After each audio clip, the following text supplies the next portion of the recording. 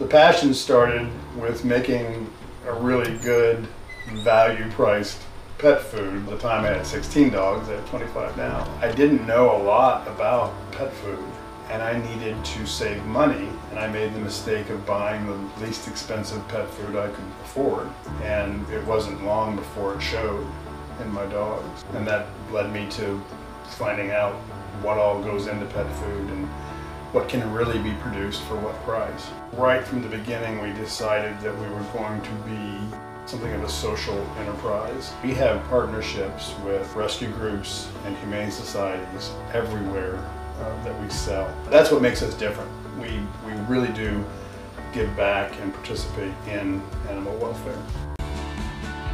So I don't think I'm necessarily passionate about small business in general. I'm passionate about this small business. My goal is to make a good living for myself. I have a place to live and my dogs are happy and I can spend time with them. That's a good living.